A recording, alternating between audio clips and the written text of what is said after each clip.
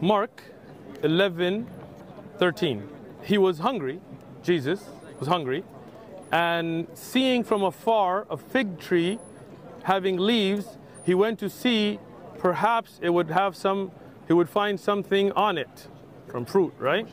When he came to it, he found nothing but leaves, for it was not the season for figs.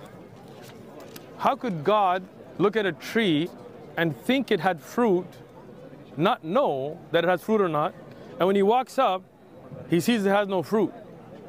That makes sense to you guys? Doesn't, right? John? I like you guys are honest, man. You guys are cool. UK guys are way better than the US, man. You hear that? All those US guys? These guys are at least honest about it, right? Take that, David. So.